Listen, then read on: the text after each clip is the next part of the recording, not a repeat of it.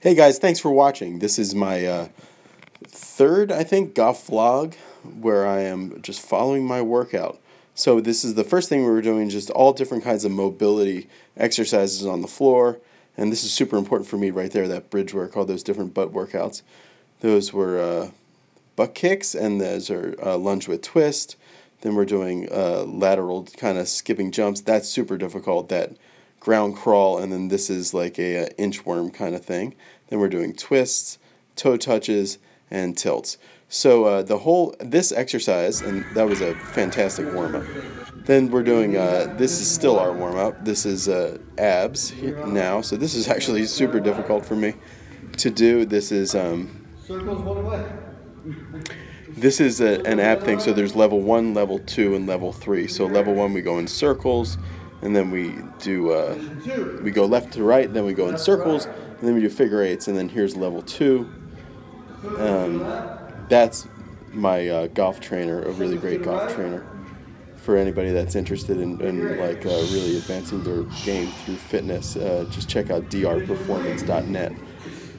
And then level 3, really difficult. You can hear how labored my breathing is becoming. And then, but actually, I was happy to make it all the way through these 3 levels. And then figure 8. So follow along with that. I mean, you do that every day, your abs are gonna feel it for sure. Very quickly, and then they also had this ball out. My abs were so zonked by doing that first warm-up thing, they could barely do that. Okay, so then we're doing this kind of traditional, I think it's called a bent over row.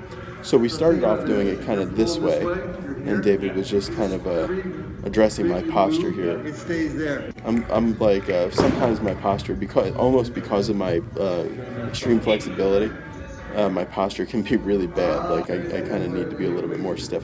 So that's the way we did it, was traditionally. Now here, in this kind of imagine like a 3-point stance that like a linebacker would take, or an offensive lineman would take.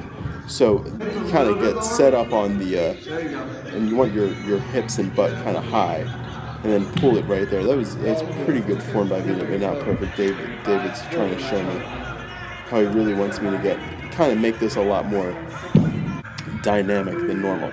Then this is something that I really don't have a good time with. See how I'm bent over there?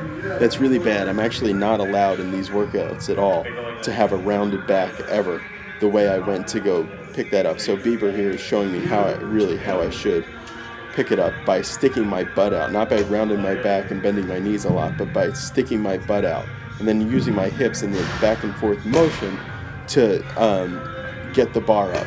That way I'm using my butt muscles in addition to other things, and not just using my quads and my lower back. So here's a time lapse of that. So that was a pretty good set by me, but you can see Bieber's form is much better than mine. I was doing 205 pounds here because I really just started on this, and Bieber was doing 225, even though I outweigh him by about 40 pounds.